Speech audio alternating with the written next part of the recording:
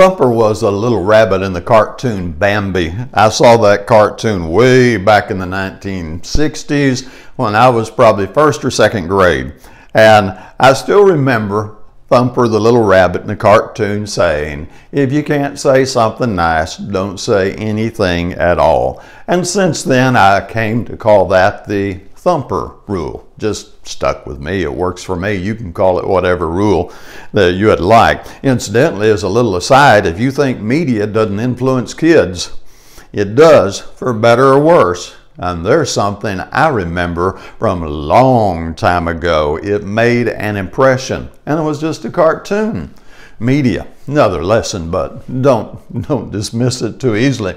So why do we want to practice the Thumper rule? Why do we want to be sure if we're not saying something nice, we don't say anything at all? Because number one, it's the golden rule.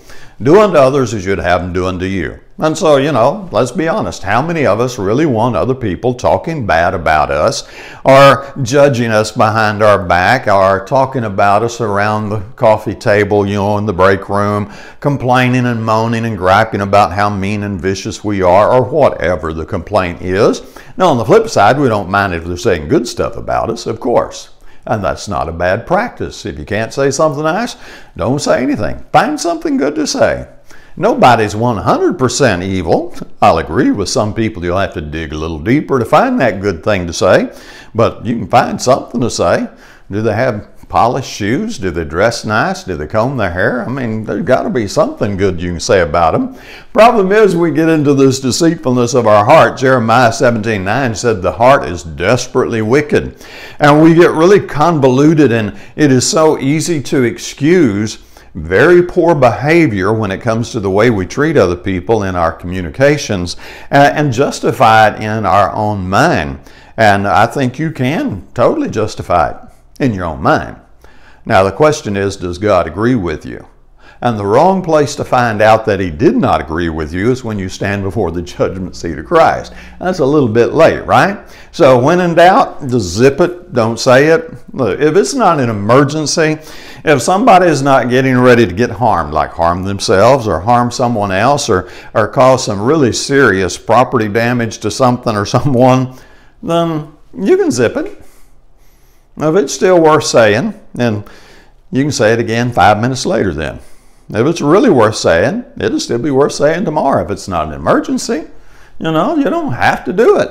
Jeremiah 17:9, though, that heart is so desperately wicked, it is deceitful. And we'll go, yeah, but this is different. Right. I wonder how many people end up in eternal ruin because they bought that excuse. This is different on, you know, a whole different mess of things. So there's an old saying that says excuses sound bad to everyone except the person making them. Isn't that true? How often have you admired the excuse maker? How often have you just sat around, you know, going, man, I just love so-and-so. I don't know anybody that make excuses better than he does or she does. It's just a wonderful, endearing, warm talent. It just makes my heart feel good to hear all their excuses. Right. We don't do that kind of stuff because excuses sound horrible to everybody except the person that's making them. And now, you need to be really careful here. Thumper rule, of course, got a couple of reasons I want to drive it home. Number one, violates the golden rule, gets you in trouble with God, and that works out really ugly in the long term. But number two, it makes you look bad.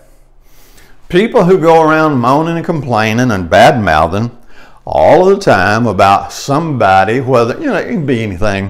It can be the weather. It can be politics, which is a favorite one, isn't it? It can be sports and coaches. It can be the way they're running things at work, or the way the city government's working, or the way they're doing things at church or the civic club or your community ball league. I mean, you want to whine. There's always something to whine about because nobody's perfect. If you want to play that game, that's like taking candy from a baby. Since everyone is imperfect, that's a pretty easy game to play. And when you play it, you look really ugly. People probably aren't going to tell you that to your face, but when you walk away, they're going to be thinking, boy, I'm glad he left. Got tired of hearing all that mess. So don't do it. Look, if you can't say something nice and that makes you look good, a little selfish maybe, but hey, says nice things that make you look good and attractive to others, then just zip it, give it up. Number 2, I know that if you'll talk bad about somebody to me, you'll talk bad about me to somebody else. And that means I'm going to keep my distance from you. I'm not going to expose myself and set myself up to be your target just because you want a target. I'm going to do my Christianity the best I can, but my Bible teaches evil companions corrupt good morals. I don't have to hang around and spend time with everybody. And especially with people who walk all over the golden rule, who demonstrate with their mouth that they have a deceitful heart, people who disregard God's word, I don't have to hang around with them. And you start gossiping to me, I'm going to find somebody else to hang around with. I'm not going to sit around and provide you information so that when you get to the next person, you can talk bad about me.